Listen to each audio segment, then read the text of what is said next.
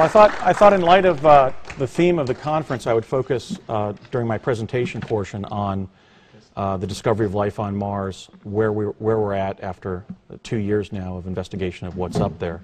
I know in light of the fact that there was a really positive response to my appearance on Coast to Coast on Wednesday, November 11th, that you all might have a lot of questions or lingering questions about certain things I might have discussed or didn't discuss with George Norrie on Wednesday. So I'd then like to open it up to questions, and I'm expecting a lot probably about Pegasus rather than my Mars material.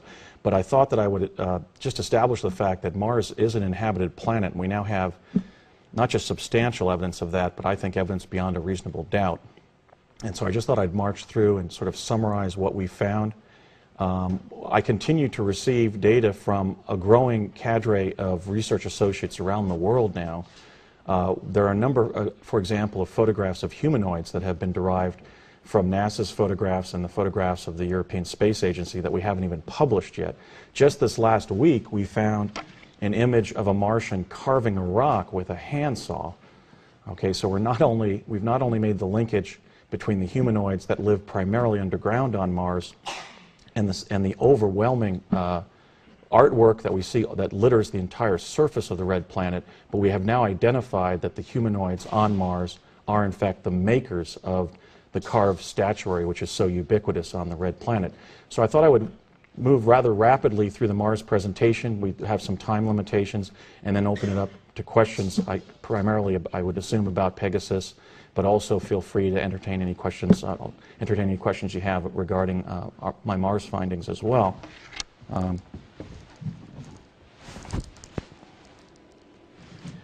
In the first part, we're going to look at the discovery of life on Mars. Mars, as I said, is an inhabited planet.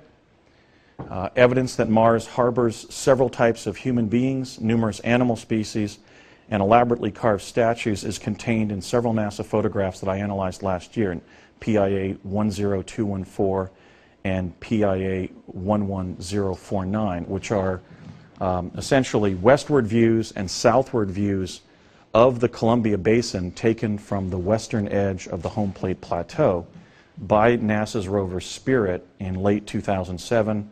They were sent back to Earth in early 2008, and I spent many thousands of hours in 2008 analyzing the data and found, as I said in my paper, The Discovery of Life on Mars in 2008, essentially a cosmic treasure trove of images of humanoid beings, animal species, and carved statues on Mars.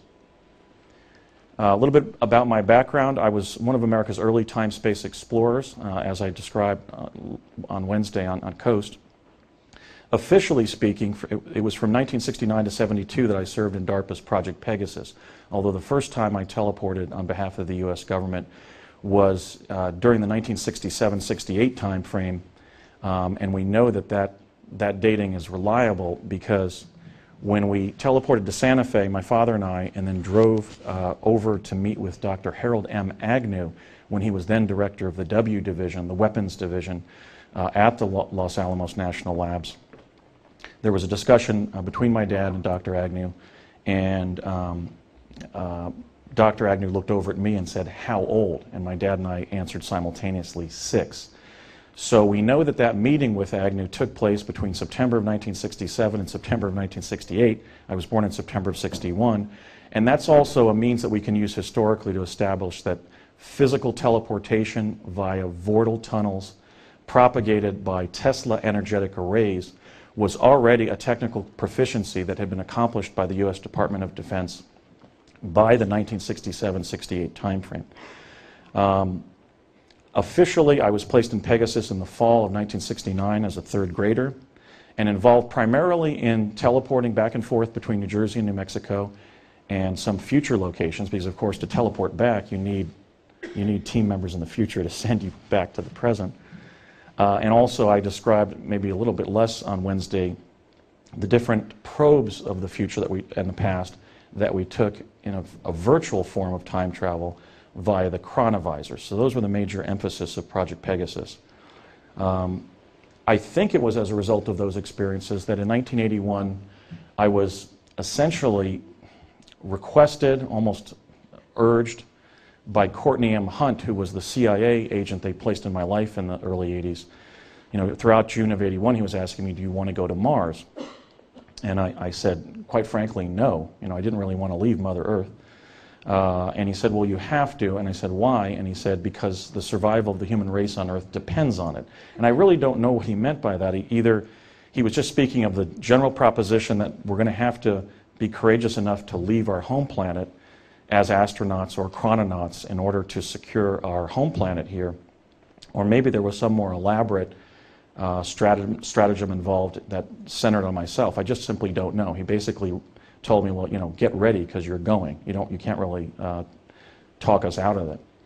And so those two teleportings that took place in July and August of 1981, when I was 19 and going to UCLA here in Los Angeles, were undertaken by Jump Room. They were at essentially a CIA facility in El Segundo. We went up via elevator up to the 5th floor, checked in at a kind of a desk there, a counter, kind of like a Fijian suite that you'd have in a law firm.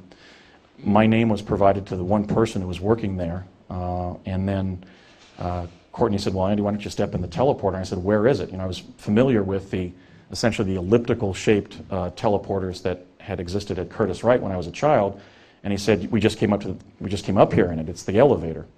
And so I walked back in the elevator. The elevator went up to about the 8th floor. And Courtney said a couple times on the intercom, are you ready? And I kept on saying yes. And I was getting exasperated with him. And I finally said, light this candle. And then essentially I felt a great deal of pressure. The elevator began to morph into more of a cylindrical shape. And those journeys took about 20 minutes to reach Mars. As a kid, we were just jumping in seconds back and forth between suburban New Jersey and Santa Fe, New Mexico. This is a little bit anachronistic at this point, but I just wanted to point out that my discovery of life on Mars has been the target of a disinformation campaign, essentially defaming me and distorting my evidence. Let me just cite one example. They had Ray Villard, who's the news director for the Hubble Space Telescope, I mean, he's a NASA employee, allege in a 3,000-word hit piece on the Discovery Channel website, which is supposed to embody the highest level of science writing in the world, quote unquote, if Basiago has found evidence of little leprechauns on Mars, why doesn't he show any of them in his writings? Well, that's what my writings have been about. So this presentation is about 6 months old. I was still sort of wrapped up in the fact that they were spending your tax dollars to defame me, an independent whistleblower and attorney at law. And I think I've advanced the cause of science by deriving this data from NASA and the ESA's own photographs. Your tax dollars are being spent essentially to defame an independent researcher who has found evidence in NASA's own photographs that Mars is an inhabited planet. Now, why is this going on? Well, the cover-up of life on Mars is obviously linked to the quantum cover-up, because we've been going there via teleportation since at least 1981. I mean, we may have been going earlier. I was involved in 1981. So when, as brilliant a researcher as David Wilcock states that there are now 600,000 U.S. personnel up on the red planet, I can't discount that, because when they sent me up 28 years ago, there were already human beings up there. I mean, on the first teleportation by myself, I was greeted by 3 young adults who were CIA personnel. They were human beings from our civilization that were already up there. The second time when I went up with Courtney Hunt, there was a man that we talked to in a building that was about a half a mile from the skull that I walked out through the eye socket of from the underground location. And he was also a CIA agent, personnel of our civilization here on Earth. And so I think they're very phobic about even discussing the fact that Mars has an indigenous ecology and civilization, because they don't even want us to think about the fact that there are living humanoids on Mars, both from our own civilization and from the primarily underground civilization that exists on the red planet. Several days after I published my paper, The Discovery of Life on Mars, in 2008, actually it was 4 days later, I was contacted by a career CIA officer. In fact, she's the niece of the man who introduced Richard Nixon and Henry Kissinger as friends, a woman by the name of Virginia Olds. And Virginia passed along information from the CIA that the CIA estimates that there are about 1 million humanoids living in the primarily underground civilization on Mars. So I can't confirm David Wilcock's estimate that it's 600,000 U.S. personnel on Mars, but it certainly is, you would presume would be numerous at this point, 30 years after I was sent up there as a 19-year-old. In a breakthrough that occurred just several months ago, one of our most gifted ufologists, the great Bob Dean, revealed this photograph of presumably a U.S. base on Mars while appearing at the European Exopolitical Summit in Barcelona. I find this kind of interesting because the underground location that they teleported me to was essentially sort of like a concrete bunker, very much like the rooms that you find one level below a baseball stadium. It was basically a deep underground military base type construction. And this, to me, somebody with 2 master's degrees in urban planning, looks like it could possibly be a cement, organic type of structure that could have been readily poured by human personnel from Earth on another planet. Why am I speaking out? I'm speaking out because I believe that as the natural heritage of humankind, human beings on Earth have a right to the truth about the natural history of the solar system that we inhabit. Now, my paper, I do believe, embodies a breakthrough in science. There were 50 discrete discoveries that were achieved in the paper. I know that it's a significant writing. I'm not boasting, I'm simply saying that this is part of the story, because when I was permitted to read my paper in 1971, and also to see the photographs, my dad and the other people involved were very excited. They were sort of preparing me relative to the significance of the discovery of life on Mars in the same way that they've been preparing our presidents. It was sort of like, get ready, you're going to be involved in something significant in the future. The paper itself contains highly significant data. It's the first data from Mars to contain images of humans and animals. The beings in the data are captured in their natural living state. The paper contains the first images of humanoids living in their natural state of existence on another planet. It also shows the beautiful colors of Mars. Mars is spoken of as the red planet. It's difficult to pick up on this projection here, but it's also a place of beautiful turquoise colors, pink. Here's a pewter head of a child that you can see jutting out of a cliff right there on the home plate plateau. So it was because of the significance of this data, in terms of the paper containing the first images of the ecology and civilization of another planet, that I wrote the president of the National Geographic Society in December of 2008, asking him to publish my findings in our leading geographic journal in the world, a journal that I've been reading since I was a small boy. And at this point, a year later, almost a year later, I've received no response from the National Geographic Society, despite the fact that they stated in a special edition published the month before I published my paper that space is the once and future frontier of the human race. My paper, The Discovery of Life on Mars, analyzes a single photograph. I mentioned that it's PIA 10214.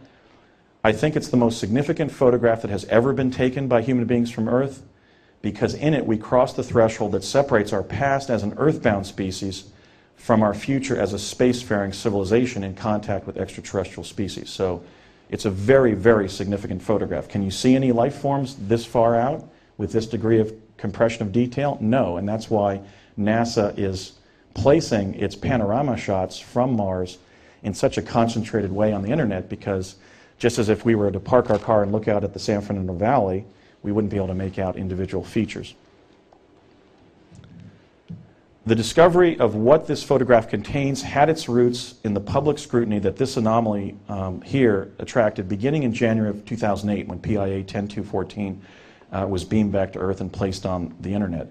It's the apparent form of a human female jutting out from the far left edge of the home plate plateau. Like many Mars anomalies, I wondered, is this a natural rock formation that just emerged spontaneously? Is it in fact a statue of a female figure? Is it a fossil of a humanoid being that was fixed in place? Maybe somebody was being chased by a larger creature and was somehow crystallized there in some way? Or is it a shot of a living being traversing the cliff?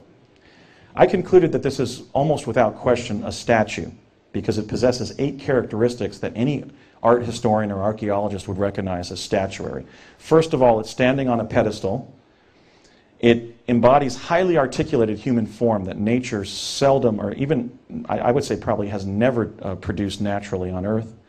There's duality in the sense that there's 2 human figures in the same location, which we have never found on Earth as a result of natural forces. The 2 figures correspond orthographically in the sense that you could put them together as a common statue. One side plugs into the side of the other form. Clearly gender is present. There's a male and a female figure indicated. They are clothed. They show movement. At least the female figure shows movement. The man seems to be lying prone to her right. And clearly there's artistic styling, and also they have fragmented from what was apparently a larger statue. So I concluded very early that this is a statue on another planet, which in and of itself raises, as we would say in the law, a rebuttable presumption that there must have been a sculptor, and hence that Mars is inhabited. I was also shocked to find that this statue, which was reproduced in thousands of copies on the internet, is standing on a much larger and more disturbing statue. And that is of a large rock carving of a reptile biting the neck of a human being. Now let me just trace that with my hand, because people have had difficulty actually imaging this in their minds. But essentially you've got the female figure standing on a pedestal, and then there's a huge statue here of a hairy reptile or snake lunging over and biting the neck of a bearded white male human who's looking forward, sort of a Jesus figure. Thank you. Don't point at people. Okay. Oh, okay. Oh, sorry. Okay. So this is not just the simple figure of a female on Mars. It's something much more scary. Here we have the hirsute reptile, the mouth of the reptile, and here you see the eyes and eyebrows of the male human figure. And there's actually pigmentation of some kind that was used to show blood gushing from the neck wound that this animal was inflicting on a bearded white male human on Mars. Now, of course, this could be just a statue. I mean, human beings on Earth make strange statues. This could be literally express some sort of metaphysical or historical theme. But it's very disturbing when you also analyze it in concert with the other data that's immediately behind it. Because what I found when I enlarged the entire expanse of the image, that essentially choking the ravine beyond the western edge of the home plate plateau is a massive killing field. Now this could be, again, something innocent, because we know from the CIA data that the Martian civilization is primarily underground. It would make sense that they would have large open-air cemeteries. This may just simply be their sanitary way of disposing of their dead. But nonetheless, we have this very scary image here at a vista point overlooking a huge killing field. And I'm just sharing the data with my fellow human beings because that could be very significant to our interests here on Earth. Here's a larger rendering. You've got the female figure here, the male here. You can even see the area where you had the correspondence between his form and hers on the left here. And here's this large form that she's standing on. I hope it's some sort of metaphysical or religious or literary theme rather than something celebrating attacks upon humanoids by reptoid creatures, because that's what it in fact shows. Now, why is it difficult to immediately see this? Well, because NASA is manipulating the scale, the color, and the brightness and contrast of all of its images, because as we found, I now have an evolving network of research associates for Mars. We're in Canada, the United Kingdom, Italy, and Australia. The Australians were particularly proactive in helping me and affirming my data. They're basically masking so much using these 3 techniques of manipulating scale, color, and the brightness of the images, because many of the images are choked with life forms and statues. They're, in some cases, the images are so full of data that we spend days exploring what's in them. And that's what I did throughout 2008. And I was able to find, for example, life forms like the many plesiosaurs. I'm calling them plesiosaurs, of course. Plesiosaurs were waterborne reptiles before did not survive the KT extinction here on Earth. I'm calling these creatures plesiosaurs basically because they have big, bulky bodies and heads and necks like snakes, which plesiosaurs certainly had on Earth. They may be something else. They're certainly possibly landed plesiosaurs. I also found many statues. Here we have, it's a little bit too dark here with this lighting effect and this light overhead, but essentially we have the pointy head of a humanoid with his hands coming out of the earth here. There's actually a Martian sitting in his hands there. That's very hard to see. Yeah, it hurts the eyes. Oh, That one. this one? Your pointer is too bright. Oh, okay. Okay, I won't use that. Sorry. Is that a pen or? Pen. Oh. Okay. That's much safer. Is it NASA? NASA technology, not DARPA. Use this. Okay. Oh, See? thank you. Yeah. Great, thank you. Blessings. The light. When you need high technology, you want to go to one of our leading exopolitical figures to get your hands on. So here you have something that's very common on Mars. They basically use large statues of skulls and so forth to mark openings to the underground civilization. In fact, I arrived via teleportation in 1981 from an area underground such a skull, behind and one floor below such a skull. And then, as Courtney Hunt had instructed me, I then walked through the eyes of the statue onto the surface. So that's a feature of the Martian civilization, apparently. I don't think it's an innovation by us. I think the reason for that, the explanation would possibly be that there are still predators that roam the surface of Mars, and they need to be able to identify something that a human intelligence can identify to go and find those portals to their underground civilization. Just a surmise on my part, but I think that's what we may find. Now, there are 5 typologies of humanoids in NASA photograph PIA 10214 that we have thus far identified. The first are humanoids with large bulbous heads and spindly bodies, like the gray extraterrestrials that have been cited in the literature of alien-human contact for decades, but which I might add, whose ultimate origin remains disputed in ufology and is largely ignored by exopolitics. So we've had a lot of discussion that for example, we're being visited by creatures from distant star systems. We've ignored the notion that we've been visited by creatures from planets near our planet, right in our solar system. We've certainly had very little discussion of the fact that the planet that every 2 years comes closest to our planet, the planet Mars, is inhabited. And I find it curious that right as we discover life on Mars as a matter of natural history, we find similar creatures. Here's one standing in an area we're calling the rock enclosure. This is on Tsiolkovsky Ridge, which is the landform in the left middle distance in PIA 10214. This is clearly an artificial structure here. You might be able to make out the solar face on this rock here. But here we have a humanoid. You can see his bulbous head, his spindly body. He seems to be wearing pants with possibly a belt or a tool belt of some kind.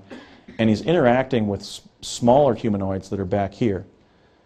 This is the first photograph of a humanoid on another planet published on Earth.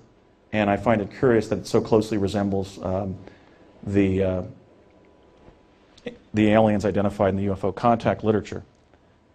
We can also find similar creatures with bulbous heads and spindly bodies in this area that we're calling the Rock Garden, which is over on the far right of PIA 10214. There's one sitting here as we would sit, let's say if we were playing a guitar. Here's his head, shoulders, and legs. Here's what is apparently a female with multiple appendages, and she's sitting in a somewhat more demure fashion with her legs behind her. As I mentioned, there's one sitting in the hands of this sculpture in the back. I don't think that's a creature in the ground there. I'm fairly sure that that's a sculpture of a skull. There's one standing here as if throwing something. And there's one sitting here that was masked by NASA. Now, why would they have masked this image of a humanoid but not the others?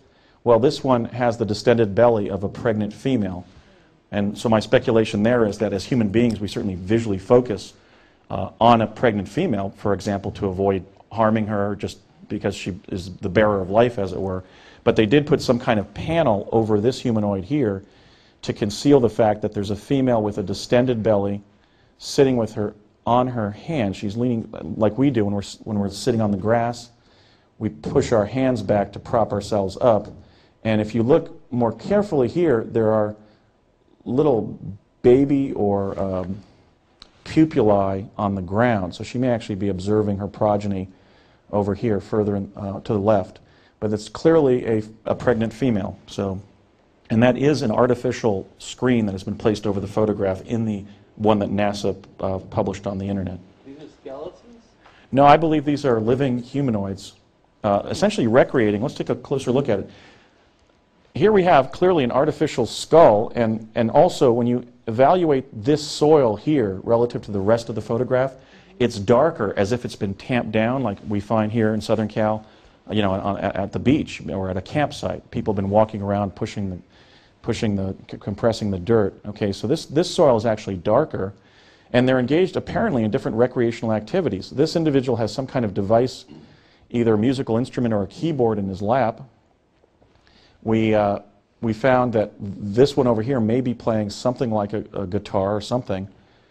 This one, by the way, has its arms and hands up to its face, as we would to play a saxophone, let's say, or the harmonic or something. So she's applying something to her mouth, and this one is standing in the way that we would if we were to throw a baseball, let's say. So I think what we can gain from those clues is that they're recreating, they're doing something. They may be playing music at a campsite, but they're clearly in candid positions by which we can presume that they're alive rather than statues. They may, of course, be statues, because we're going to have to go back there and see if they're still there to determine whether they're moving or not, to determine whether they're life forms versus statues. But they're at least the remnants of intelligent life that placed them there. If they're statues, I think they're life forms, because not only do we find images like this that are blurred in the photographs indicating movement, but they're in random positions that I don't think an artist would capture them in.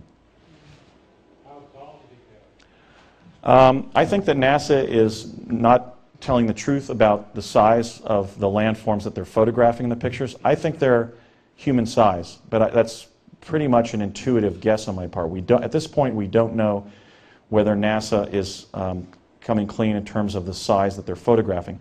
NASA, for example, claims that Tsiolkovsky Ridge is only 100 feet wide. And I took the ridge and I basically analyzed the size, and I found that the being standing in the rock enclosure that I showed previously, if Tsiolkovsky Ridge is 100 feet wide, that creature has shoulders that are only about 6 inches wide, indicating maybe a height of several feet, such as a child on Earth. So if we can rely on NASA's claim that Tsiolkovsky Ridge is 100 feet, then these creatures are smaller than us. But they're not by any means microscopic. They're just diminutive humanoids. Andrew, atmosphere and temperature, is it the same as there? NASA and the science community claims that there is no atmosphere that's breathable on Mars, and also that Mars is very cold. I think in one of my writings for Mars, I said notions like that have even been dropped into popular songs. I think there's an Elton John song, that Mars is, cold as hell. It wasn't cold as hell when I was there. It was about as warm as today is here in Los Angeles. And after I took my helmet off, I was able to breathe the Martian atmosphere. Okay. So I think these are scientific, this is scientific data in furtherance of the cover-up of life on Mars. Alternative 3 video is right then, because they show when the Russians and American land, we have the YouTube video. The Russian guy says, atmosphere pressure, blah, blah, blah, and everything matches the Earth. So. Yeah, it's a livable planet. It certainly took some adjustment. I felt very labored after several hours up there with Courtney Hunt. And I was mentioning to somebody here today that my thighs started to ache really keenly after a couple hours of walking around the surface. So there's definitely less oxygen in their atmosphere, but it's enough to sustain human life and activity. And what color was the sky? The sky was light baby blue, kind of like Arizona is when you have high cloud cover that's very widely distributed. Were there clouds? I didn't see any clouds, but you had a kind of a diffuse baby blue, as if there was high cloud cover. How many bases you saw there? I only saw one, and both times I was up there in 1981, I teleported to the jump room there at El Segundo, took me to the same location. You wouldn't ask questions how many bases there is over. Yeah, there was the same base. I don't think it was the one featured in Bob Dean's photograph, but I think that it was, I could certainly say it was similar in construction, being a big sort of organic concrete thing like you'd put in the ground to actually build a baseball stadium on top of it. So the door opened up.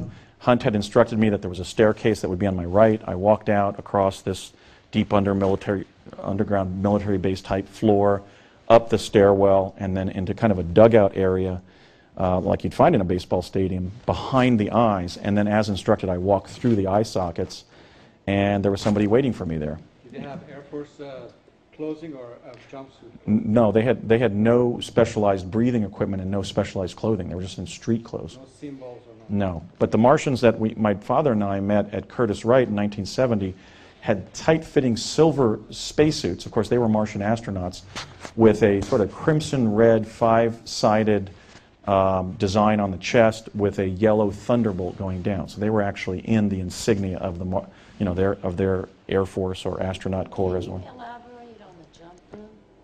The jump room was a little bit larger than a conventional elevator in an office building, and it was essentially indistinguishable from one because we went up to the 5th floor and I didn't realize that was the device that they were going to use to send me to Mars.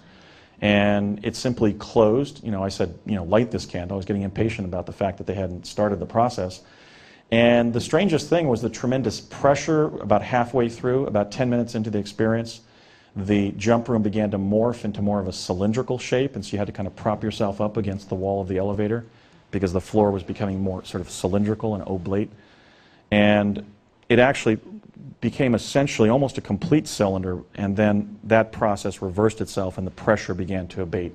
So it was really just sort of a uniform elevator-looking device. There was no equipment that I can say, well, this is what was inside of it. It looked virtually indistinguishable from a conventional elevator. No vibration or sound or nothing? No vibration or sound, but a very strange morphing of the shape of the elevator. Which, sorry. Why do you think they brought you up there? What was their intention and purpose? Well, they may have just been preparing baseline information on something like psychological reactions to being on another planet or something. I don't know. I certainly think the fact that I had teleported in Pegasus as a child played a role. I know that the CIA knew that I would be principally associated with the discovery of life on Mars because, as I said, they had me read my paper and try to remember as much of it as possible in 1971. So I was implicated in the Mars timeline in that sense. Maybe their goal was to allow me to go up there and just get acclimated to Mars so that that would inform my later research and writing about Mars. I mean, they really didn't tell me. It was sort of like, well, you're going to Mars. And I said, well, no, I'm going to UCLA. I don't want to do this. and nonetheless, he said, well, you can't really, say no, so just get ready. And I said, okay, I'll go. But he never revealed what the purpose of it was. And I don't even know if the episode right before getting back to the skull to get down to the jump room during the second trip was a real event or not, but we were certainly chased by one of these plesiosaur-like creatures and leaped into the eye socket to evade it. So it didn't look like it was necessarily such a control. It was either not controlled for, or it was some kind of propagated event that they were just trying to get me used to the fact that when you're on the surface of Mars, you better be mindful of the fact that there are predators that roam the surface. And did you notice any physiological changes after being there? No. I think at that age, when you're going to college, you're knocking yourself out a lot, studying and recreating. So I can't really say that I had less energy or lower immune function or anything like that. Or more, yeah. No, there was no physical changes that I knew of. In the intervening years, I've often wondered, what are they doing to control for the transmission of viruses and bacteria from people they're sending up there? And so there was such minimal training for it too that also astounds me that it was just a couple of afternoons of talking about what was going to happen. Well, if they are not too fond of the life that's there that they've discovered, they probably wouldn't be too concerned about contaminating it biologically. Yeah, maybe they're not concerned about contaminating the life there. Monsters up there, who cares? Yeah, but there was no.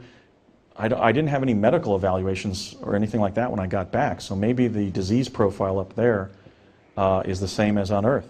We do know that, in all likelihood, the humans that look like us, and I'm going to show you shortly. Actually, let me go through. These are just transparent beings, sort of an anomaly. Like a horse.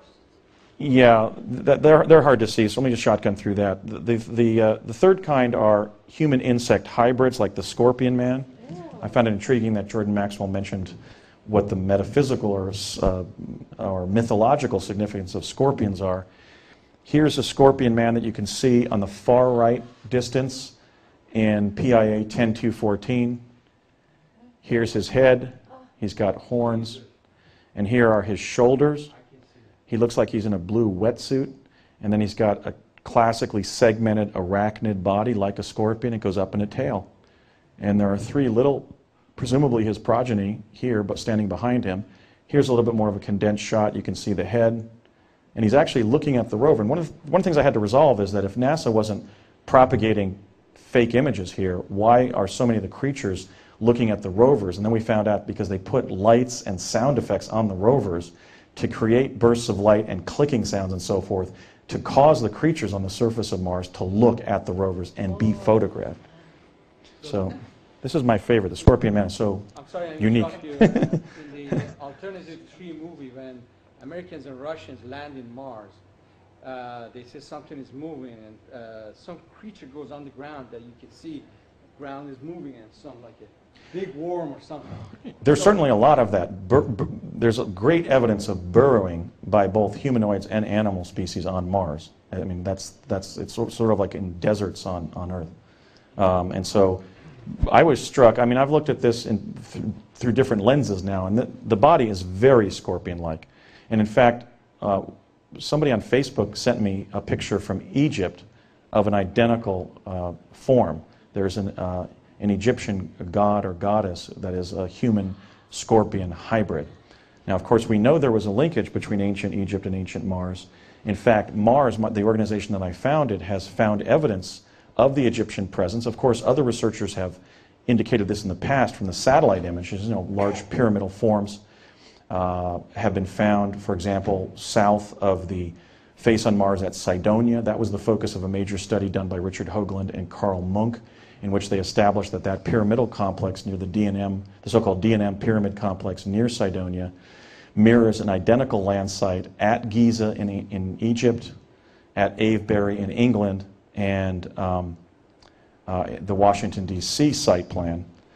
So recently we published a paper. I don't have it in this presentation, so I would urge you to visit the Annals of Mars at projectmars.net. And one of my last papers was on the face of a pharaoh that we found carved into a rock on Mars that was taken by the rover Spirit. So we've actually identified now the ancient connection between Egypt and Mars in images from the rovers, not just from satellite images taken miles above the surface of Mars. The fourth typology that I was able to identify in PI 10214 are large bulbous-headed creatures that may either be just comedic statues or buildings. They're very similar to, let's say, the floats and the Macy's Thanksgiving Day Parade. We're calling this one Mr. Potato Head because of his large eyes here and ears and bulbous nose and goofy smile. And then he's kind of on a pedestal that looks sort of like feet. This is fairly large because it's taken from, I mean, this anomaly is way in the distance near the lake, the azure blue-colored lake that is at the base of Husband Hill, west of the Home Plate Plateau. But that's clearly either a life form or an artificial structure like a large comedic statue of some kind. The fifth typology are the humans that can be seen in different places in this image. I mentioned that people around the world are sending me other images of humanoids on Mars. They have common characteristics. They seem to be male. They are almost always bald. And they very typically or very frequently wear these large bodysuits. I'm calling them caftans because that's the closest thing that I can think of here in apparel here on planet Earth. For example, in the Middle East, people wear large body covering clothing. It's almost, let's say, almost like a trench coat perhaps on Earth as well, because you can see his feet here. We know this is a life form, in answer to your question, because this is one of the images where there's a double exposure, just like we find in our U.S. Civil War photographs here on Earth, where the subject of the photograph moved during the resolution of the photograph. And so movement is one of the signs of life, because most life forms are mobile rather than sessile. And so I think that's additional evidence that these are life forms. We found many photographs of bald-headed, apparently male creatures in these black and blue caftans. This one is a little bit harder to see. I'm calling this the Dr. Evil character here. He's basically bald, and we also find the Martians in these sort of gray Nehru jackets like Mike Myers wore as Dr. Evil in the Austin Powers movies. So one wonders whether they're dropping Martian themes into our feature films. But almost all of those bald humanoids that look very much like us are in these body, full-length caftans or bodysuits. Now, we also have found abundant evidence of animal species on Mars. I've outlined 4 categories, the first being those that exist on Earth at this time or that closely resemble animals that presently exist on Earth. Some of these are statues, some I believe are life forms. Here we have an elephant, a duck-billed platypus or hippopotamus-like creature, and these are actually progeny that are sort of breastfeeding along the belly of this creature. This seemingly has fur and is very large. It's way, again, in the far distance of PIA 10214 on the banks of the blue lake that's beneath Husband Hill. I think it's a life form, but a very large one. To me, this resembles more of a living horse than a statue of a horse. We see here in this cow or steer, again in the far distance, the black shiny fur of some ungulates on Earth. Just yesterday when I was driving down here from my home in Washington State, I got a call from somebody who had heard my appearance on Coast on Wednesday and said, the Illuminati has cattle ranches up there. I said, oh, did you see the image of the cow that I included in my original paper? And he said, no, that was from another source. So here's a frog. It could be a statue, but maybe it's a living frog. Some sort of turtle or snail-like creature. Here are some of the serpents that are so ubiquitous on Mars. This one has a goofy human-like face on it. But these are sort of snakes or leeches of some kind on Tsiolkovsky Ridge. And here we have, this is a little bit difficult to see, but here we have a creature with a body like a slug and the face of a human. And some of the faces are very Dr. Seuss-like. I wonder whether Ted Geisel may have been a Martian. But very common for the faces to be very Dr. Seuss-like. Now, the second category of animal species on Mars combines the elements of animal species that inhabit Earth at this time in our biological history, and that from our perspective are hybrids of living animal species. This one is sort of a hybrid of a dog or lion-like face and an octopus-like body, but it's perambulating toward the spirit on the land, so it clearly can't be an octopus. This is a little bit overexposed with this lighting. You can see here on my laptop that we can see the mouth and everything. It's just like a dog approaching you in a friendly way, but it has more of an octopus-like body. I mentioned the plesiosaurs. Here on Earth, they have been conjectured as the solution, basically, to the Loch Ness, Lake Champlain, and Lake Okanagan mysteries. They're all over the place on Mars, and in fact, I was chased by one when I went up there with Courtney Hunt. In fact, when we leapt into the skull to get back to the underground location where the jump room was, I said, was that thing a carnivore? I think is what I said, rather than predator. And he said, hell yes, it has teeth all the way down its throat. So on Earth, they were plesiosaurs were predators, and I believe they are also on Mars. How big is it? Certainly as big as the humanoids. Reasons why the Martians would still preserve life forms like this on the surface for which they could lose their lives would be perhaps life is so tenuous there that they actually have a very high standard of environmental protection, of endangered species protection, as it were, and they haven't even rid Mars of plesiosaurs in the way that we probably rid the Earth of dragons and so forth. Here we have one leaping or falling out of an embankment of dirt. So if it's a statue, it's a strange statue to make, half leaping out of an embankment. There are also hybrids that are more lizard-like. I'm calling these the Gumby lizards because their bodies are sort of segmented like Gumby. I'm giving some of these fanciful names so that school children can identify with them and become involved in the research as our later Mars explorers, as our presence on Mars increases, if it hasn't already gotten to 600,000, as David Wilcock claims. But in this case, I was kind of fascinated that these creatures have a body sort of like a sea sponge, but friendly puppy dog faces. So I just called it the Woofy in honor of some of my favorite pets. This one is looking at the rover from a very near location over on the right. It's looking over a rock at the rover. It has sort of a giraffe-like head with blue patches beneath its bulbous eyes and a very red mouth, almost like a lipstick sort of mouth. and you can see some blotches on its face and shoulders like a giraffe would have on Earth. I'm calling it the spying giraffe because it's peering at the rover Spirit and looks very much like a giraffe. Here is a living plesiosaur and presumably a dead one. So just, again, using Occam's razor, the most likely explanation. If this was a statue, why would they have also made a statue of a carcass of a plesiosaur? You'd think they'd make another living plesiosaur. Carcasses of animals are very infrequently the basis of the theme of a statue on Earth, right? So if we can project some of our human psychology and sentiment on the Martians, I think that this would probably be more probative of the notion that that's a living plesiosaur and this is the carcass of a dead one, rather than that they're both statues. Because they would have to be both statues if that was our explanation for what they were. I don't know if that kind of links up, but I think that's the remains of a living plesiosaur. And this one that seems to be peering to its left is a live one. It's also, you can see the tail here, right here, as on a dog or a turtle. Very turtle-like. These colors are very gray-green. They come out much better in better formats than this. We also have found evidence of predation of humanoids by reptoid creatures. Here you can see the head of a reptoid. What is in his mouth being held by these appendages is a humanoid that it's tearing apart. Here's the head right here, and it's basically dining on a humanoid here, and there's the half of a body of a humanoid over here. Here we have, again, another bulbous-eyed green reptilian creature with a humanoid corpse here with the head and its feet here. Its feet have been bitten off. So this is some of the unpleasant evidence of reptoid predation of humans. The NASA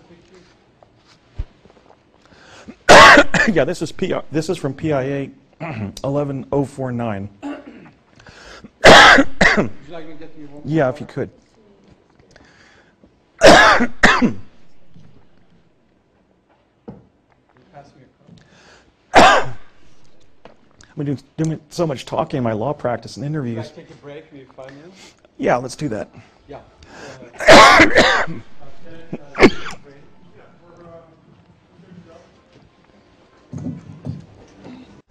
Yeah, sorry for that, but you know, I'm going to Mars. the medical theme of Donald Rumsfeld's, we're rolling?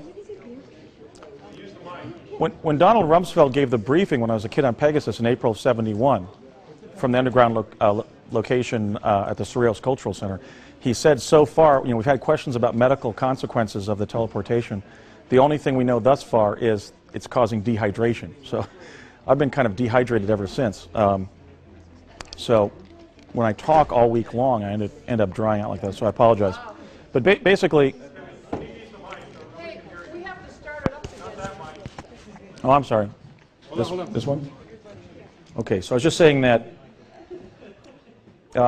one of the side effects of teleportation is dehydration, so I'm just always trying to remain hydrated. And so I apologize for that moment there, but so let's get started again. The point here is that we're looking at large reptiles, at least reptiles that are larger than humanoids, dining on them, which kind of is a disquieting thought for us because we're pretty much on the top of our food chain here on Earth. Occasionally a human being will be eaten by a lion or a tiger or a bear or a shark or something like that. But reptoid predation of humanoids is commonplace on the surface of Mars, and I think this will test the limits of the Prime Directive. Should we let humanoids perish as the food for reptoids on Mars to preserve the balance of nature there and show respect for the Martian environment, or should we intervene to save humanoids from such predation because it is the ethical thing to do? Well, it's ethical because we would identify with them as humanoids, right? And so this isn't a casual question. I really think this puts two major legal and philosophical precepts in collision. Do we preserve the environment there, or do we rescue endangered humanoids? As we would on Earth, saving somebody from a lion attack, for example. It seems to me, with the forms that you're showing, that they are genetically engineered hybrids of various forms, and therefore it may not be a natural environment. Correct. The hybridization is so commonplace in the life forms that we're finding up there that these may be part of of a genetic hybridization program actually initiated on this planet, either in this epoch of civilization or in a previous one. So that maybe it isn't a natural environment worthy of protection, but just a large experiment going on up there. This kind of predation by reptoids may be the basis for all the bodies that we find both on the home plate plateau in these large slag heaps and also beyond the home plate plateau to the west. Nonetheless, we do have this theme of reptoid predation of humans, and maybe this is a matter of interplanetary security significance ultimately. We don't know. There's also an abundant amount of carved statues in PIA 10214. Thus far, I've found 12 statues of humanoids and animal heads just on Tsiolkovsky Ridge itself. So if Tsiolkovsky Ridge is 100 feet, I've already identified 12 statues there. So carving natural boulders into faces, as we find obviously in the most famous example, the face on Mars at Cydonia, is simply put characteristically Martian. It's a predominant art form there. These are 8 examples. These are faces and heads of humanoid and animal forms just on Tsiolkovsky Ridge. Here we have like a large moon-like face, more of a fish or dog-like head here with the eyes there, nose and mouth, kind of a smile. Sort of a monkey-like head listing over to the left if you look at it that way, but also the Martians do a lot of superimposition of faces and heads in their artwork. You can also see a sort of a Casper the Friendly Ghost sort of face looking out to the right. If these are the front eye sockets and that's the nose, here's the mouth. That's a face. Right, that's a face, right? Yeah, but it's also a face looking this way if you use this as the mouth and that as the right eye rather than the left eye. This is a very unusual form. It's essentially a human head. Here you see the goatee, the nose, the eyes, and it has one of those traditional German military helmets with a spike on the top. We were wondering whether that was actually a decapitated head from World War I on Earth or something. Maybe it is. We don't know. This is more of a mask-like, or excuse me, I have the wrong. This is more of a sort of corpulent face looking towards me here. You see the cheeks, the mouth, the eyes, the nose. This one we call Loggins and Messina. This is kind of like more of a bearded hippie kind of look, and there are 2 faces there. Here we call this the hockey mask. It looks like a goalie's mask looking to the right. And there's also a highly articulated one here that looks very much sort of cubist. So these are artworks, and they seem to have been done, in this case, just for the enjoyment of the Martian artist. They don't mark the opening to anything. They're statues that are sitting on the hillside there. I already have shown this one, which is, we're calling this the grotesque humanoid skull. You can see it a little bit more clearly here in black and white. Here's the pointy head, the large elephantine ears, the deep eye sockets, and the hand coming out of the ground. And so at this point, it's easy to see that the face on Mars at Cydonia was always what the leading lights of Mars anomaly research have been telling us for the last 30 years, an artificial object. Yes, ma'am. Yesterday in Mike Barra's presentation, there was a picture very much like that, which may have been Mars. I thought it was the moon. Is there something just like that on the moon as well? I don't know. In fact, I'm staying away from the moon because I'm inundated with data from Mars. I've just decided to not address it.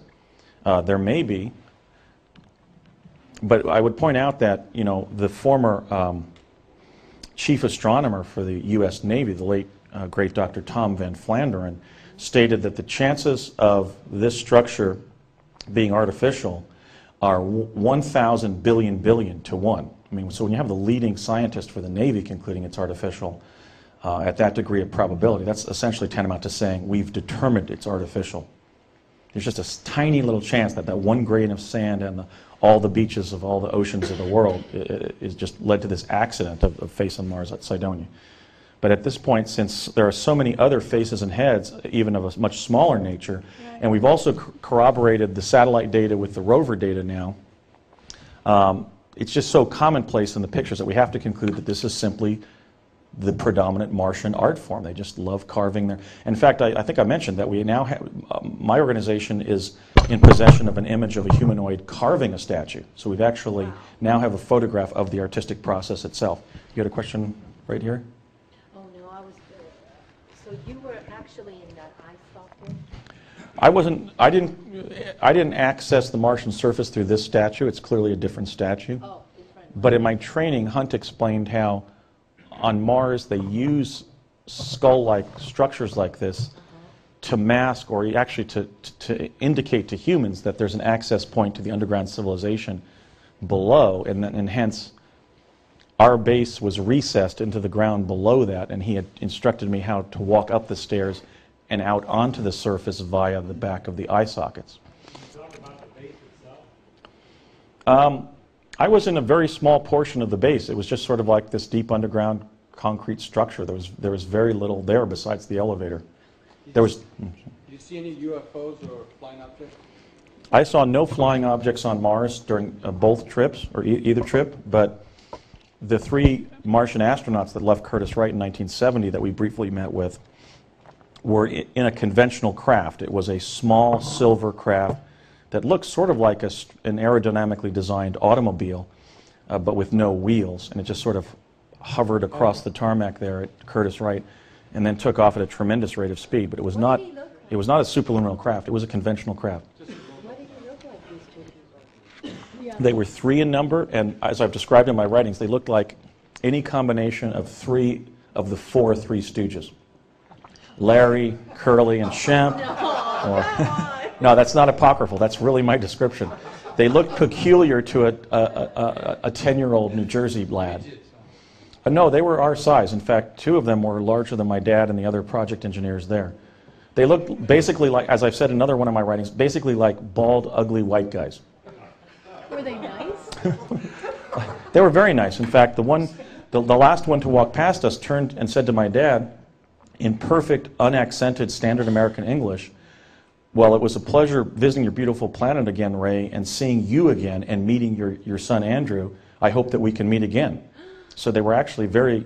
They speak English. Yeah, that one spoke English, but in a very high voice. And my dad explained on the way home that's because their vocal cords have evolved in an atmosphere with less oxygen in it. So just as when we breathe helium and try to talk, his voice was very high-pitched, but it was perfect American English.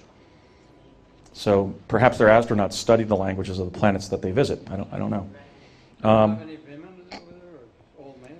Well, we have forms in the pictures that seem to be women, such as around the rock garden there, but yet they don't seem to be as commonly on the surface or as great in number, because they seem underrepresented in the photographs, and we have no explanation for that.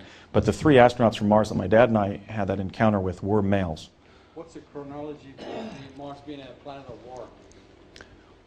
I think the mythology around Mars being the planet of war, or Ares, Mars, is the fact that Mars was devastated by that solar system catastrophe of 9500 BC, when we believe debris elements from the Vela supernova explosion entered our atmosphere and may have destroyed a planet where the asteroid belt is, but at a minimum pummeled Mars, fracturing it, squishing it into an oblate spheroid, more oblate than Earth, and causing massive devastation on Earth that eclipsed that first civilization on Earth. That was a major event in our terrestrial history here on Earth. So I think that is probably the way in which history informed myth, that because there had been such a severe disaster in the solar system that affected that interplanetary confederation that we were in with Mars, Mars then became associated with warfare and catastrophe. 2 of the most striking statues that I found in PIA 10214 are the one that, excuse me, that we're calling the face of a boy. That's this pewter-like one looking out. You can see his flat head, his brow, his eye sockets, his nose, and his sort of cherubic mouth. He juts out from a very beautiful carving that I'm calling the Mask of the Medicine Man. This kind of turquoise and coral face you can see here. Here's the lips, the nose, the closed eyes. And also this statue that I'm calling the head of a dog, sort of a Doberman Pinscher-like head here, with even the smooth forehead of that breed of dog on Earth apparently indicated in the way that this face of a dog or possibly a reptile has been carved. These are all over the place on Mars, so that when you find a place where there has been carving, there's been a lot of carving. They're not exactly environmentally conscious in terms of what they select to turn from a rock into a statue. They're doing a lot of terraforming on their own planet. I mentioned that location. I'm calling this Shaman Point because at that location we can see either a statue or a humanoid struggling up the cliff.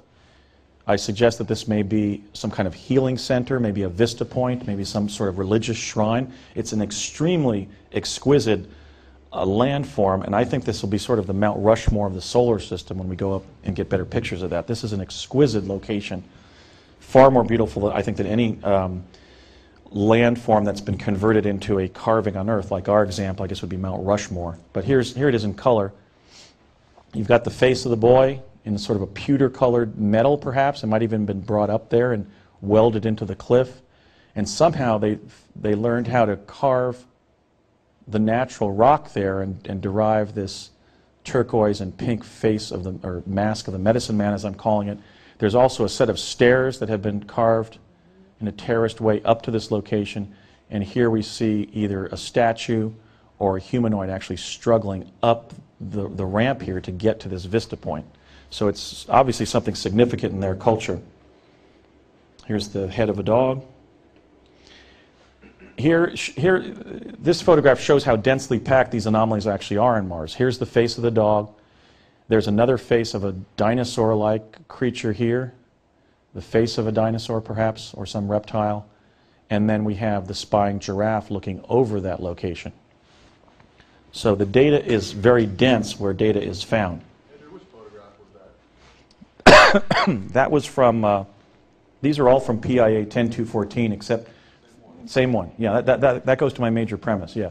PIA 10214 is the Yosemite of Mars anomalies. There's so much data in it that we haven't, after 2 years now, we're still finding stuff. Just depends on putting another person on the image and say, okay, what can you find? It's literally filled with creatures, sculptures. It's phenomenal. And so here, this is just a, this is right to the right of the rover Spirit, and here you're finding two faces and apparently a living creature looking over those statues at the rover. Isn't that like Pompeii, the volcano stuff, just frozen animals and creatures? I asked myself whether the statues were the remains of a civilization that had been inundated by water or soil or volcanic eruption back when I was studying the little figure of the lady on the left side of the cliff, the famous one. And I concluded that it wasn't from that because there was so much intentionality in terms of the way the sculptures were carved and placed. And maybe this next set of images will kind of bear out that point. These are all from the same location. If you go down the cliff from the little statue of the lady in the blue dress, there's a set of animal sculptures. And they've obviously been placed in a kind of a display like you would in a public art gallery on Earth. You have the steel of a face here. You can see a kind of a human face, eyes, nose, mouth. The head of a lion looking to the right, although they masked that with some kind of overlay right here, just as they did with the pregnant female to the right side of the image. A kind of a horse face here with the eyes here and the mane here and the mouth. This is a beautiful tropical fish carving that's also been dragged up to be in a kind of a display with the other sculptures, rather than being the random remains of, let's say, a culture that had been inundated with volcanic ash or something like that. And here's my favorite statue, because I'm somewhat egotistical. It actually yields Andy B, right? Because this is the head of a man, or Ander would be the Greek stem, and then a bee, but the bee's on its back. It's been carved out of the sculpture, it's been sculpted out of the cliff face here, and you have the bottom of the bee. They did a beautiful job on the wings here. You don't really pick it up in here, but on my laptop you can see them. They carved into the cliff here to make the wings look like they were moving, like the transparent wings of a bee. And here we find a bee on its back with the head of a man, right when we're having a crisis of bee die-off going on here on Earth, right when in turn this statue is discovered on Mars. Very strange. That's, in addition to just the creativity of that sculpture, that's my favorite because of all the layers of meaning just in that form. How big is that by size? Again, I don't know the size. I think it's about 10 feet long, but that's just, again, these are kind of intuitive, just surmises. We really don't know, because we don't know whether the space agency is telling us the truth about what the parameters of the whole photograph are. There's so much data in the photographs that it looks like these are vast areas with a lot of concentrated data. You know, my example of, looking out across the San Fernando Valley. It's difficult to see somebody walking down the street there in Van Nuys, right? I think it's a vast distance with rather large sculptures and human-sized humanoids, but that's just my guess. This is as big a statue. Does it mean that there were big bees on Mars? I don't know, but it's interesting that it's adjacent to a statue of a king and a queen, and bees were a symbol of royalty to the Egyptians. So it may be another example of an Egyptian artifact on Mars. But I think I have a blow-up of this one. It's my favorite. It's just so far out, basically. It's such an unusual sculpture. Here you see this kind of Ray Walston. Was that My Favorite Martian? Was that his name, the actor? Maybe it celebrates the career of Ray Walston in My Favorite Martian. But here it's kind of a metallic head, and here you have the wings, and then this very well-executed lower body of a bee. And that's not a statue, that's a real animal. We thought it might be, but then we really studied the wings and the way they're actually carved into the cliff to make them look diaphanous and moving like a bee's wings move. So we've concluded that it's not a hybrid backed up against the cliff, but in fact was carved from it. But that's our conclusion. You may be right. And so we're not making any final judgments on these. It could be a large bee with the head of a man that just fell and is on its back near the cliff. Right here, there's I'll do the outline of the head. Here's the mouth, the nose, the brow, and then the head here. He's looking this direction. But you don't see it? Anybody see it? Well, okay.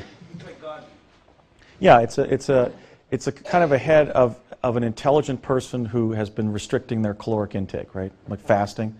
Basically, it's a very spare, mature male head, like Mohandas Gandhi's. Bald, and you see the mouth here and the nose. Can you see that now? Well, it's on my laptop. So if you'd like to take a look, you can see the head here. But it's one of the you see? Where do you see that? Right here. In terms of pattern recognition, this is actually a good example of some of the challenges to Mars anomaly research, because if you look at this form, you're expecting to see the head of a bee in the right orientation. In fact, they've placed the metallic head of a man in that location in the wrong orientation. So when we look at their artwork, sometimes it's difficult to immediately identify what's in it because the elements don't follow what we would expect in a biological form on Earth or an archaeological one. This is proof that these are carved objects of considerable weight that have been artificially made and in some cases pushed to their location because because like a heavy piece of furniture being pushed across a plush carpet, the tropical fish statue has been dragged up the plateau, also indicating that somebody had to do that, because if that was a piece of rock that was tumbling down that side of the plateau, not only would it not have a regular trail here, this linear vector having created here by being pushed, but it would have tumbled down the cliff rather than be pushed up it. So this is an indication on many levels that this is a heavy carved structure that was pushed in place by intelligent life forms. Up on the right side of the cliff, we have 4 adjacent objects. This is a kind of a sarcophagus of a king. I have better color rendering than that elsewhere. We also have here the form that we're calling the water sprite. This is a female form that is leaning off the edge of the cliff. It may be an aqueduct of some kind. Here we have a structure, kind of a highly articulated bull or reptile face. I think this is probably a viewing platform of some kind. It looks like some of the houses that you have around the San Fernando Valley where you have it kind of terraced into the hillside and you can kind of stand there and look out on the valley. And then here we have either a fossil or another sculpture of a dinosaur or reptile-like face, and there are little Martians actually standing in the mouth looking out. as human children would looking out of a jungle gym or something. I thought these might represent the 4 seasons on Earth. I want to do more of an investigation to see how the seasons change on Mars, in the sense that we find perhaps the pharaoh is asleep and represents winter, and then along comes spring embodied in the water sprite, and then during summer when the sun is at full rage in the sky, that's embodied in the face of a bull, which is obviously one of the more aggressive animals. And then as the sun begins to slumber, as we move into autumn, I'm wondering if that's represented in a lizard, because of course lizards have to sit in the sun to heat up, right, because they're cold-blooded. But it's kind of curious that metaphorically or mythologically these could represent the characteristics of the 4 seasons, but they're certainly highly articulated objects to appear so close to each other. You can see some of the color here in the sarcophagus of the king. You've got a tomb-like body, just like we would make, let's say, when we attach a head to, let's say, a bottle of liquor or something like that. An intact neck, even though it's very narrow. It's a male with a beard and an eye. And what amazed us when we analyzed this image is it not only has a conical headpiece that is identical in shape to the one that was discovered at Amarna, Egypt by the German archaeologist Ludwig Borchardt in 1912, namely the famous statue or bust of Queen Nefertiti, who was the queen, and the queen, after all, to Akhenaten, Pharaoh Akhenaten, whose nickname was the sun god, and may literally have been the Egyptian monarch when our Earth civilization actually was in an interplanetary confederation with Mars. But in addition to the shape of the headpiece being identical, it also bears the same drab green and blood red of the famous hat on Nefertiti. So presumably it's from the same culture, the same time period. So there's the sarcophagus of the king, and right next to it, this form we're calling the water sprite, leaning over to pick up water out of a river or distribute water at an aqueduct outlet right there. What I'm calling the face of a bull, which I think is a viewing platform because it has sort of this M.C. Escher kind of design where there may be internal platforms in it. And then this face of or head of a lizard, which may be a fossil but is probably also a statue. This is the recent picture I was talking about. Here we have a Martian humanoid with some kind of saw-like device in its hands that's actually carving. You can see the faces here. He's actually shaping this stone here, and if I had used the larger version of this picture, these are faces here. This is sort of like the face of a dolphin-like creature. The Martian artistic sensibility is kind of like Portland, Oregon, where I spend a lot of my time, basically weird. Yeah, it's very artistic. I was going to say that. You know, if you think about how few artists on planet Earth really reach this level of subtlety and sophistication. For example, the bee with the head of a man. I mean, that gets as esoteric and creative as it gets. Before you run out of time, can you talk about the teleportation? I'll tell you what, I don't know, I guess that since we are running out of time, I was going to get into the agenda of Mars. But basically, we have two agenda items, so maybe I could just end with that. Essentially, we want to continue to promote the research, the disclosure, the education of the general public about what's on Mars. Because this is literally, we're going to be seeing something here in the 21st century that human beings on Earth haven't seen since the 1500s, which is basically the discovery of a new world. So we're going to continue to publish and write about what we're finding up there. But the chairman of our organization, Alfred Lambermont Weber, and I are going to be promoting the adoption of a treaty under the UN to protect the ecology and civilization from visitation, exploration, habitation, and colonization by human beings from Earth. I mean, one of our most distinguished space scientists, Buzz Aldrin, has called for literally the second person to possibly walk on the moon. I believe they did walk on the moon, but has called for the colonization of Mars, and we're very troubled by that because, after all, Mars does not belong to human beings from Earth or any country on Earth. It belongs to the Martians. And even the mere fact that we're visiting another terrestrial realm like that carries with it the responsibility to protect what we're exploring. And I think if we don't do that, we're going to fail our first major test of cosmic citizenship. So maybe just to end out on the Mars material, that's kind of where this is going. We're going to continue to publish the data and show and interpret as much of it as we can, because it's a huge amount of material that we're now finding. I have about 12 major papers that I want to write where it's just piling up in folders on my laptop. And our chief photo analyst, Ross Curley, now has 25 major findings to share with the public. Things like the image that Paul Goodwin found of a Martian carving a statue. So we have this huge backlog of material, but meanwhile, we want to begin to articulate essentially an overarching Mars policy, because if we don't, we're really going to screw up relations with the other, at least the first other inhabited planet in our solar system. So maybe if I could just end out on that note, and then maybe take any questions anybody has regarding other issues like teleportation. What would you like to know? Where is it? How does it work? How many people went there? The teleportation unit that was at Curtiss Wright, kind of the shop floor model, derived from discoveries that Nikola Tesla made regarding what he was calling radiant energy. I don't know if that's the same energy in the Tesla literature, that has among its characteristics the ability to bend time-space.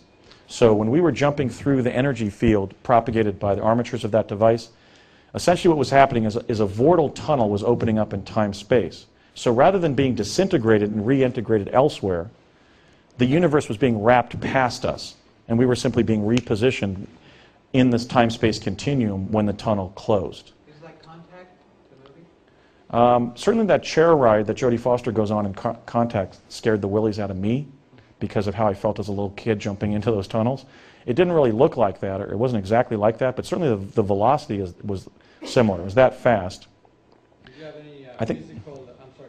No, I think the closest, I mean, George Norrie, I think, made a good point. It was much more like Sliders, certainly, than Star Trek. Oh, the slider. Yeah, it was more like Sliders, where you jump through an energy field and you're kind of like in this bizarre parallax effect. You know you're going through a tunnel, you look to the left or right and you see that these ribbons of light that make up the tunnel have all these random, transparent random images of things going on. So we were literally cutting through multiple timelines. So it's very much like Sliders in that sense. And Yes, sir. obviously, you said it took 20 minutes to do that to get to Mars?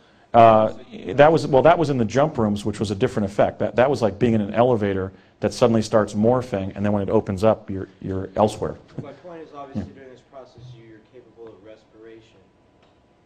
Or do you not? Well, in the jump room, there was obviously enough air to breathe during that 20 minutes. And actually, this point came up. That's a great question. This point came up, and my father just explained to me what was going on. Even though it seemed like we were in the vortal tunnels for about 30 seconds, he said that the reason we could breathe in the tunnel is because we were surviving with a couple breaths of the oxygen, the air we were pushing into the tunnel. So we couldn't have been in there for too long. The other thing he said relative to this question of respirating when you're in the tunnel, when you're teleporting, is he said the first 3 people to teleport through the Tesla device intentionally, after the one guy accidentally got teleported to Africa, I think I'm going to mention that on Coast, were 3 Navy enlisted guys who asphyxiated because the tunnel was too long. In other words, the project administrators had opened up a vortal tunnel in time-space that was so long that they ran out of air. So I don't know, but they did an experiment, I guess, across country, and they were simply in the tunnel too long and ran out of air and died. So there is an issue. There is probably some kind of ratio between time in the tunnel, how fast you're going, and how much air you have left. Sometimes I would certainly be kind of a little bit out of breath when we would pop back into view in Santa Fe. And we were seen there, by the way. I did develop witnesses who heard of people seeing children suddenly popping into view in the state capitol complex there in Santa Fe in the early 1970s. So you think to end off, do you think it's conceivable that they realize they need to use respiration devices to get someplace that's a lot further out, and that they conceivably have figured that out? They certainly knew when those 3 Navy enlisted guys died that they had to worry about how long you were in the tunnel and how much oxygen you had. When we were accidentally teleported to 91 and jumped back from Sandia back to 1971, they put us in specialized gear because I think they were predicting that we might be in the tunnel for a long time, and we were. It was like a half hour of hell, basically. It was very violent. But let me take this question right here. When you teleported, you were one of 140 kids. The program involved 140 kids, and then we were just in the manner of what Project Talent was doing in other federal projects. As individuals, we were jumping through different sets of hoops, so I don't know if all 140 actually teleported. So do you have contact with them, or did you? I was the captain of one of the regiments. Each of these 14 divisions of 10 kids had colors, so I was captain of blue team, which simply meant that I had specialized training about what to do, basically to pull rank if there was a mishap, like there was when we got to Santa Fe, but it wasn't 1971, it was 1991. So I knew who the kids were. I mean, at least 7 or 8 of them, and I found them, and the problem was that I uncovered evidence of their brainwashing simply by interviewing them. But let me just cite one example. I got Sharon to remember that we were taken up to ITT Defense Communications for the chronovisor probe to 2013 in early November of 1971, and the discrepant element of that was that a teacher from our school who had been fired for his performance the previous year was one of the drivers in the car caravan that took us up to ITT Defense. I got her to remember that, and also to begin to discuss the fact that we were in some kind of strange technical activity up there. But the next Saturday, when I interviewed her again, she not only forgot what she had said, she forgot that we had had the discussion. So in the book, I'm going to show who I found, what they confirmed, and how I proved that they were still victims of the brainwashing that I had overcome. But they did confirm important elements involving quantum access in the learning lab. The Montauk chair, the spinning to induce out-of-body experiences, the remote viewing exercises with U.S. Navy officers sometimes coming to the lab. So they provided a lot of corroboration, but I couldn't get them over the hurdle of what happened off campus, which meant then I had to in turn reality test what I remembered that had happened off campus. And I got to the point where I not only confirmed by going to Santa Fe, but I had one of the leading scholars of the U.S. intelligence community, Dr. Jean Maria Arrigo, literally say to me, somewhat exasperated, Andy, stop asking all these, seventh degree of reality kind of doubts about what you happened. Just get with the program, man. You have uncovered what happened to you. You were in all that weird quantum exploration stuff in the early 70s. So I explored all other possibilities, mind control, delusion, fantasy, mistake, implantation of false memories during alien abduction. I went through all those, and I ultimately found physical evidence of my presence in New Mexico. I developed whistleblower testimony from people who were in the project, like Dr. Harold Agnew, Dr. Stephen J. Lukasik of DARPA, or people who heard about what was going on in the project, like Cliff Harris, the climatologist, when he was working with Dr. Ivan Browning, when Browning was Director of Science and Technology for CIA. So I'm going to just show through, the legal technique called inundation. I'm going to basically give an inundation of evidence in the book to prove that it was a real project. You mentioned the color blue that you were, because in the brainwashing, the color to achieve was the gold, right? I don't know. We did have some education around the idea of feeling special or not putting any limits on what we could achieve. But I think the blue color was just random because it was actually just colors that were assigned to the 14 teams. Are you? Let me actually, David. I see other hands here. We'll come back to you right here. Wouldn't this be considered national security? I mean, why aren't they trying to shut you up? That's my question. I've just decided to run the gauntlet of risk because I don't want to not fulfill my destiny by being afraid of being killed. But they did make an attempt to shut me up.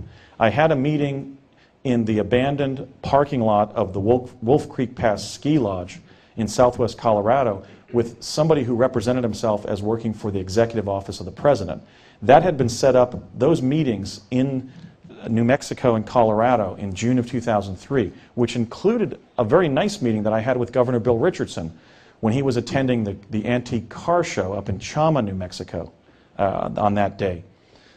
Resulted in me being informed a lot about the fact that I was on the right track and that, I was also involved in something very basically sensitive from a national security perspective, because it was at that meeting with this gentleman who, it was an arranged meeting through an historian, from Texas who had ties to the CIA and the ONI. So I was literally being told, okay, now go over here and this person will tell you something. Okay, this person was working as an intermediate between me and the intelligence committee, between me and the government.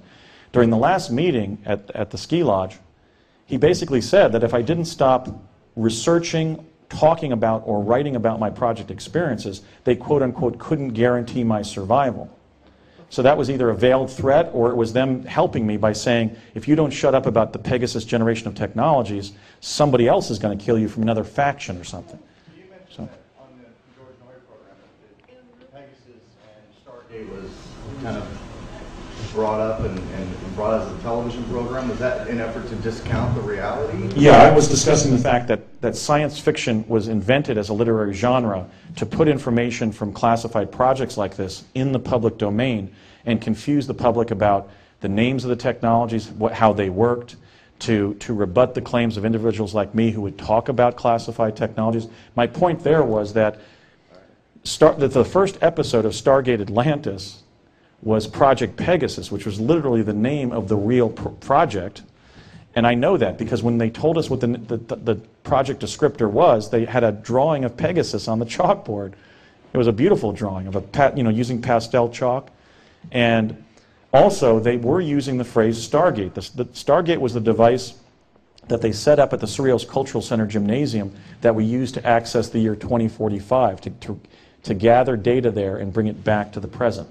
Please tell us what you gathered anytime after 2012. Well, I was bringing up the point that we don't need to expect or anticipate catastrophe in 2012 because all of the chronovisor probes were to different timelines. That, in fact, was detected by the project when I was on it. And so my point is that if we set our intention for planetary, cultural renaissance in 2012 rather than catastrophe, maybe that's the timeline that we'll get to enjoy. I was just raising the point that, however, they were able to discern a particular person's destiny. For example, Barack Obama's, let's say, as indicated by that experience. And I believe that was by sending people via teleportation. If you can kind of conceive of it like this, when you jump through the teleporter, it's like jumping between rooms in the same building, the same timeline. But the chronovisors involved an energy field that they were setting up as a hologram that was having a lensing effect where other timelines were being bent into the laboratory. So the chronovisor was inherently unreliable for providing actionable intelligence.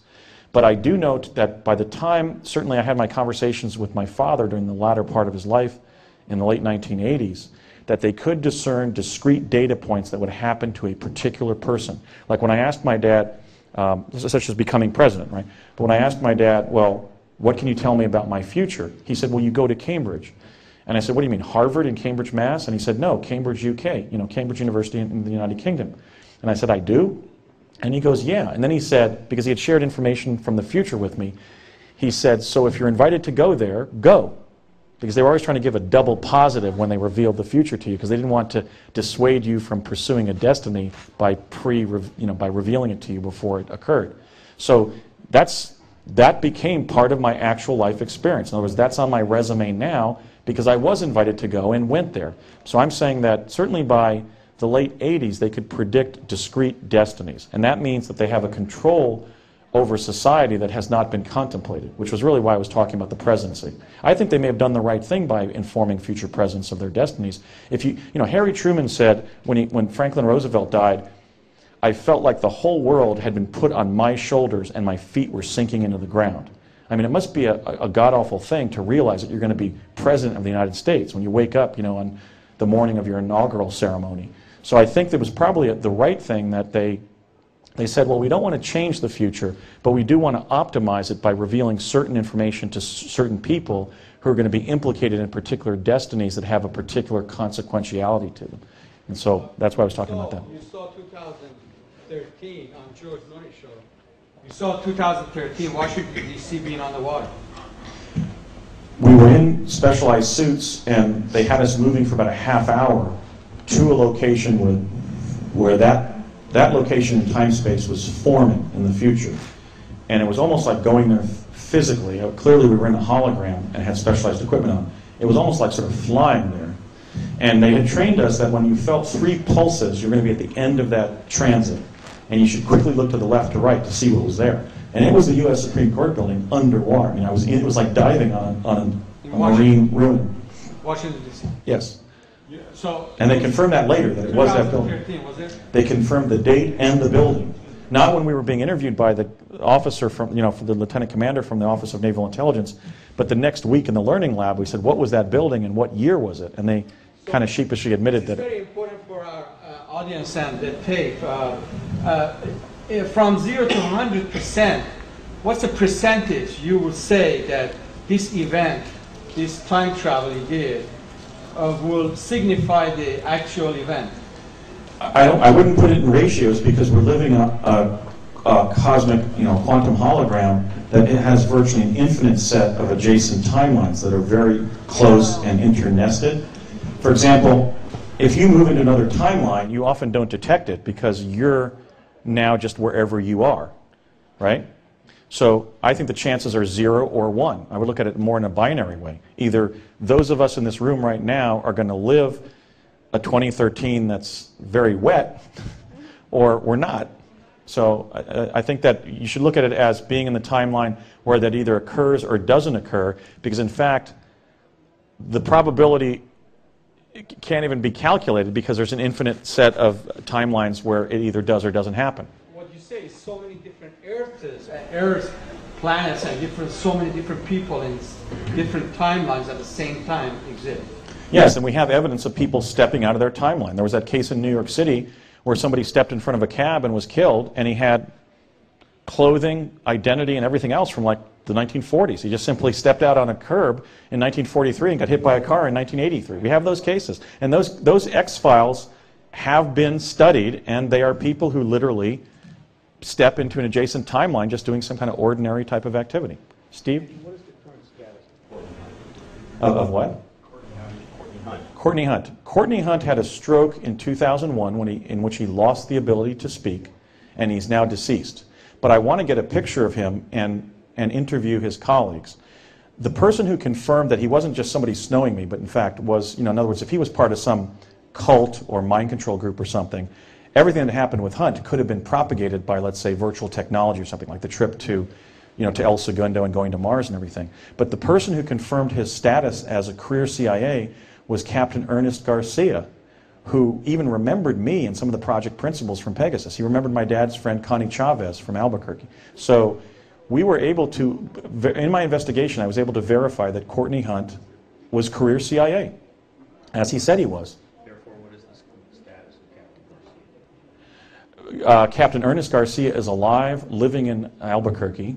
He did an oral history about some of his more conventional experiences working for the military and the intel community in an oral history that Jean Marie Arrigo did for UC Berkeley. His fingerprints are over many projects. He was not only on Pegasus, but he was a guard on the Dead Sea Scroll expedition of the Israeli archaeologist Yigal Yadin. He was the whistleblower on the use of the Yanomamo Indians in Central America in U.S. biowarfare testing. So Garcia is somebody with some provenance. He was giving me a lot of information, then he got scared. And that's kind of how these kind of investigations go. Somebody will do 2 or 3 phone calls, maybe meet you at a restaurant at some point, and then they get afraid of being killed and they clam up. So I lost Garcia as a source, but I have a substantial amount of information that I was able to verify with him. And his status as somebody who was in a lot of these classified defense projects has been basically established in terms of university history. In other words, the conventional history community knows who Garcia is, and people have done oral histories with him and so forth. Right here? Who invented or created the technology, or where did it come from?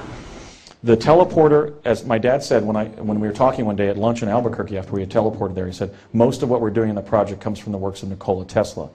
The device was in the papers of Tesla that were seized by the War Department and forwarded to the Los Alamos physicists when they were gathering to build the atomic bomb.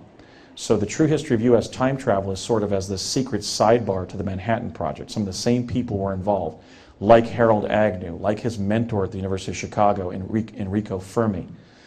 The chronovisor technology was the result of an accidental discovery by 2 Vatican musicologists named Ernetti and Gemelli, who were studying Gregorian chants in the 1940s and were developing a specialized microphone to split the voices in the Gregorian chants when something Gemelli's father had said to him in childhood came through the microphone. And then they partnered with Enrico Fermi again. There's the principal figure in all this. So we're going to have to do more investigation on Enrico Fermi. And they modeled it into a hologram of a past or future event by the time I was brought into the project in the late 60s. So the first time I saw a past event was that two-dimensional image of the signing of the U.S. Constitution at a National Security Watch post in Flemington, New Jersey. But certainly by the time I was on the project in 69, 70, they were already propagating holograms of past events. So it was an accidental discovery. Right here? Your father was also working with the looking glass? My father, we know, and it was confirmed through that university historian who was my channel to the Intel community, that my dad was essentially the $1 a year man on teleportation, the theory and practice of teleportation, for which the Ralph M. Parsons Company was the primary defense contractor. In fact, I don't think I mentioned on Coast that, I may have, but that in 1972, right after Pegasus achieved all this quantum access stuff, and it was already operational, Ralph M. Parsons himself bought what was then the world's largest private yacht from the Iranian arms merchant Adnan Khashoggi and renamed it Pegasus II. And that was not still, I think that may still be on the Parsons website. So go figure what. Mr. Basiago, I have to deliver the lecture hall. Oh, okay. 6:30. Oh, okay. What I suggest, if is possibility, then maybe we bring you again in Los Angeles before March or March 20th. You come back. I'd be happy to. Thank you. Thank you.